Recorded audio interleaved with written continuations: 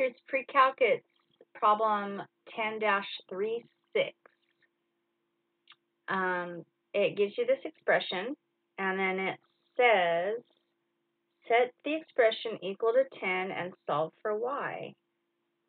So I set it equal to 10, and then I saw that I had a common denominator right here.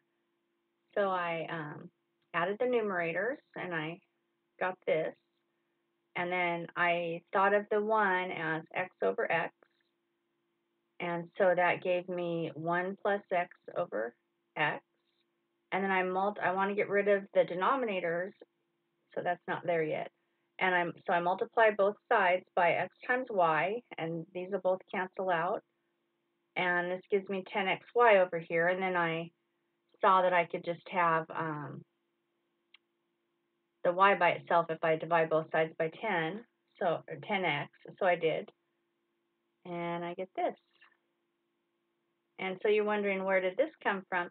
It's because the difference of squares, like a squared minus b squared equals a plus b times a minus b.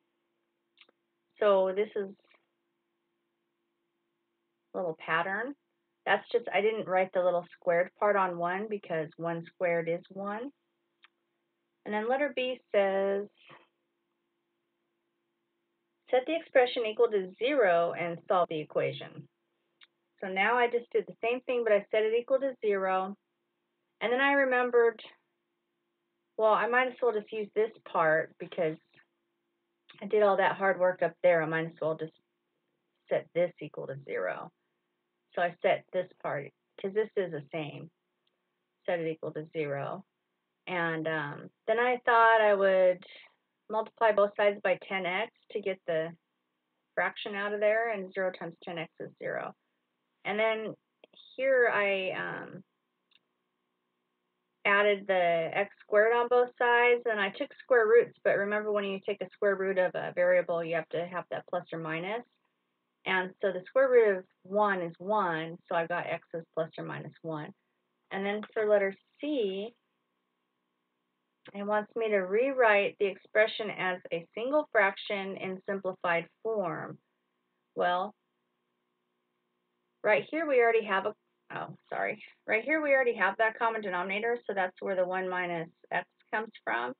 Here, if you think of 1 as x over x, you'll have 1 plus x over x. And then when I multiply them together, the bottom part becomes xy.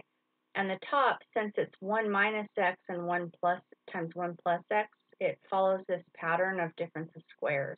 So you can rewrite it as, I didn't have to put the parentheses, as 1 minus x squared.